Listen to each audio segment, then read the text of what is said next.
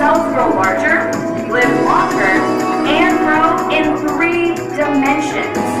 This is a huge medical breakthrough. Because of this, our scientists are able to better study life on a cellular level. Experiments done in microgravity help us back on Earth by helping diseases, better understanding genetics, and even improving organ transplantation. It's nearly impossible because lead is so much heavier than tin. The lead will sink to the bottom, and the tin will rise. Ice cream. A lot of people, right? Well, the answer is yes. The truth is, our astronauts and cosmonauts offer an extensive menu full of tasty foods and beverages, including pizza, ice cream, and whatever else it is you like.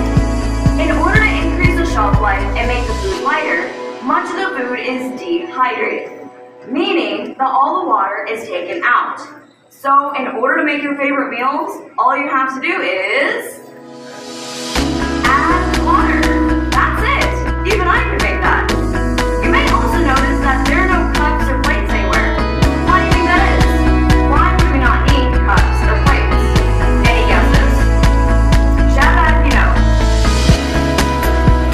Because they just float. Remember, we live in microgravity, where everything is essentially weightless. So if I were to set a table full of cups and plates, they would all just float away. So instead, all of our food comes in these handy little pouches. These pouches are especially convenient because they all come with a strap of Velcro on the back. There's also Velcro all over the station.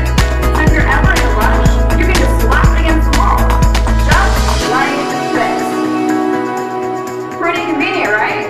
Now that's efficient.